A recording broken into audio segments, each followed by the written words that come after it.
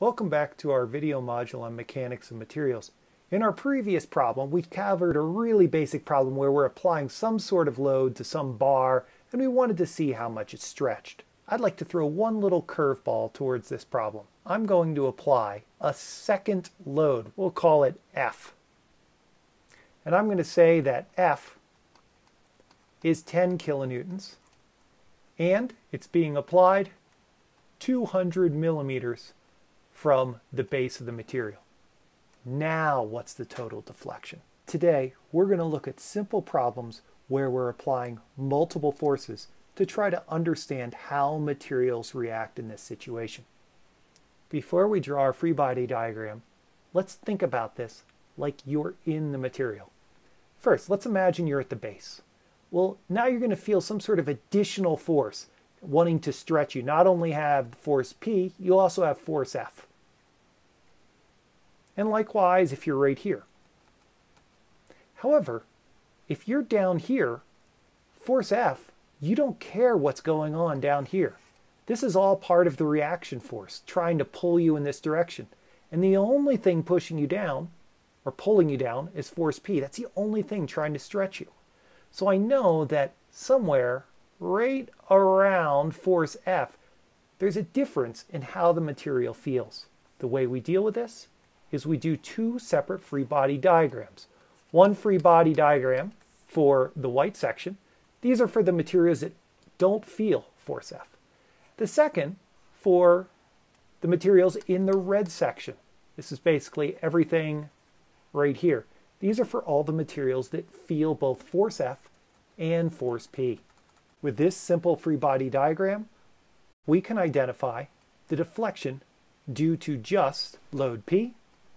Now remember that this length is now not the total length, but just the length of this sample, which is 500 millimeters.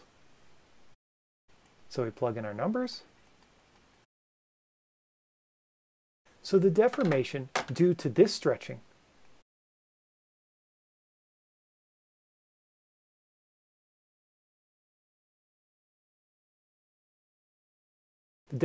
that we would see, say, right here is 0.29 meters. 0.29 millimeters. But this isn't the total deformation. There's also going to be deformation due to this area right here, due to the upper section. This is the additional load that we've included. Let's scroll down. In green, let's do the free body diagram of the upper section. We have both the force F. In addition, we also have the force P. As a result, we have some sort of reaction force. We'll just say Fr.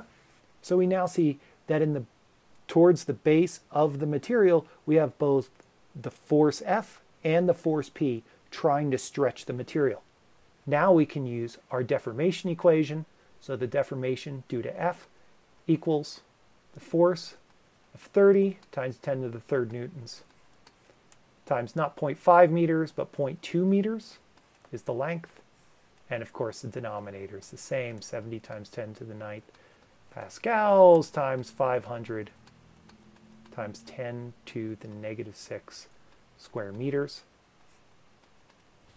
The deformation in this section is 0.00017 meters or 0.17 millimeters, which tells us that the final total deformation is the deformation due to the force P plus the deformation due to basically force F and P, which is 0.29 millimeters plus 0.17 millimeters, which equals 0.46 millimeters.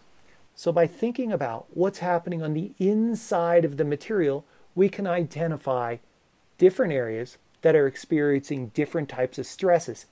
And if the stresses are different, we know the strains will be different. Join us on our next video when we start playing around with this even more with the geometry of the problem.